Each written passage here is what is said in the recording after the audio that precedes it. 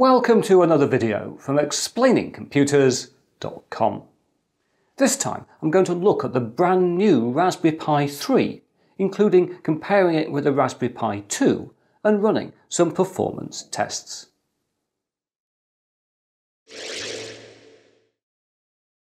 So here it is, the Raspberry Pi 3, the first 64-bit computer from the Raspberry Pi Foundation.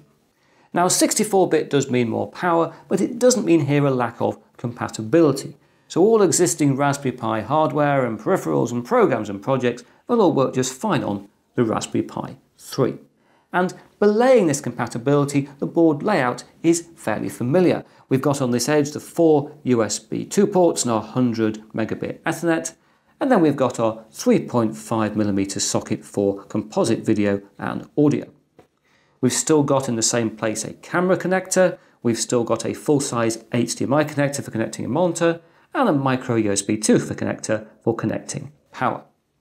Moving around, there is still a display connector here, and 40 GPIO pins are on this edge for connecting all kinds of exciting external things for robotics, Internet of Things and things like that. We've also, of course, got a processor, more technically a system on a chip here, which is our BCM2837. This contains a 1.2 GHz 64-bit quad-core ARM processor.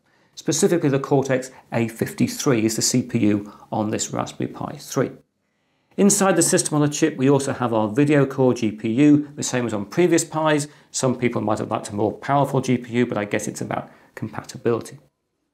Now, also here on the top, you can see this tiny part. This is an antenna, a radio antenna, because on the Pi 3 we have onboard Wi-Fi and onboard Bluetooth. And if we flip the Pi over, you can see somewhere on the back here, we have next to our SD card socket, our micro SD card socket, there is a very shiny little chip. If I can make it glint there, it is a very shiny little chip. This chip is the radio chip, giving us that onboard Bluetooth and Wi-Fi. And finally, sort of finishing things off on the back, we also have our chip for our 1 GB of RAM. So there we are, that's a basic overview of the hardware on the Raspberry Pi 3.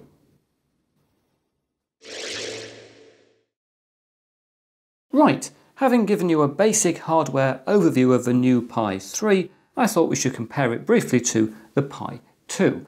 And I'm sure the first thing you notice is they're very, very, very similar. The board layout is extremely similar, except for the fact we've got the Wi-Fi antenna here on the Pi 3. We've also got white little covers, little bits that raise up to allow us to fit a camera or a display connector, which makes things slightly easier to see. It just makes it slightly different. You can always recognize your Pi 3 from the white plastic on these connectors. We've also got, of course, different processors. They look the same, but on the Pi 3, we've got the BCM2837 system on a chip, 1.2 GHz processor, quad-core, while on the Pi 2, we have the BCM2836 900 MHz quad-core processor. And of course, this one is 64-bit, if currently running in Raspbian in 32-bit mode, and this one is 32-bit. So really, as you can see, these are the most compatible they possibly could be, absolutely the same form factor. And just to prove that, if I take away the Pi 2 here, to just leave the Pi 3, here is the case I've been having my Pi 2 in recent videos, and in theory, haven't tried this yet, so I should have tried this off camera first, shouldn't I really? But no, this makes life far too easy. I'll do it on camera first. In theory, this will fit into exactly the same case. This is quite a snug fit. I always have difficulty actually figuring out how it goes in, but when it goes in beautifully well. There we are, that's how it does it. You didn't think that was going in, did you? Neither did I. You put that in there, and then we have this little thing here which covers the card slot on the end. That goes down there, and then hopefully the top of the case will drop on the top of the case, and we'll click in perfectly well. So that's very good. There's our new Pi 3 in a case purchased for a Pi 2. So I now need to put some screws into this case in the little holes on the bottom, and then we'll test this thing out and actually get the Pi 3 running.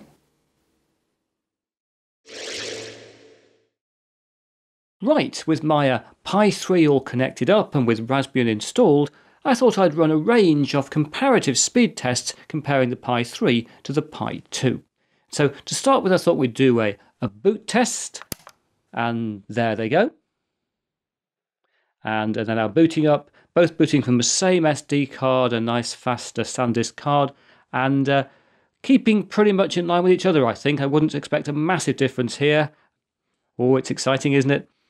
There wasn't much difference, was there? They both booted in pretty much the same time. What, 16.8 versus 16.1 seconds, a 0.7 second difference in the boot up time. So the Pi 3 booting about 4% just over faster, so that's not a significant difference. Moving on, for my second test, I thought we'd see how rapidly a Pi 3 can launch a large program compared to a Pi 2.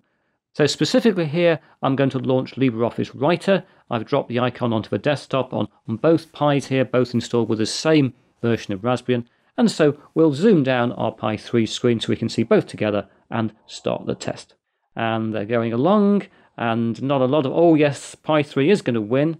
Not by a massive amount. What have we got? 8.1 seconds on the Pi 2 to launch LibreOffice Writer versus 6.2 on the Pi 3. So initially that doesn't seem very much, but if you do the maths, that's about a 30% increase in speed in running a program on the Pi 3 compared to the Pi 2.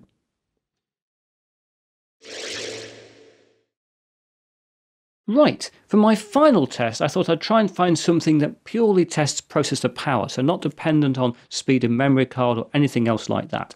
So what I've done is I've installed GIMP, the GNU image manipulation program, on both the Pi 3 and the Pi 2, and I've loaded it up with this 3000 by 2000 pixel, about 6 megapixel image of my lovely face printer graphic. And what I'm going to do is to go into Filters, Edge Detect and Neon, and I'm going to apply the neon filter with the default settings. And so we'll see how rapidly that can be done on the Pi 3 versus the Pi 2.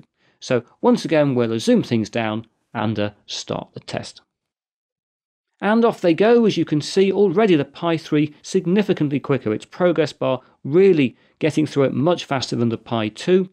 And it's almost finished. There's a bit of work on the end. There it is, finished. 11.7 seconds on the Pi 3, and the Pi 2 still going along. Pi 2's not bad, but clearly it can't quite keep up. Over 20 seconds. And so there we are. The Pi 2, 21.6 seconds to apply the same filter that was applied in 11.7 seconds on the Pi 3. And my math tells me that means the Pi 3 here was about 85% faster.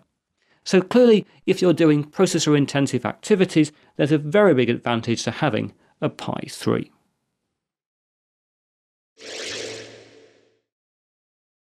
Last month, I spent a whole week using my Raspberry Pi 2 as my only computer.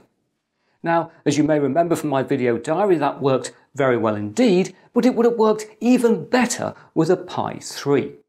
Indeed, as we've just seen in the speed tests, for processing intensive things like, say, photo editing, the Pi 3 has a very significant performance improvement over the Pi 2. But now that's it for another video, and I hope to talk to you again very soon.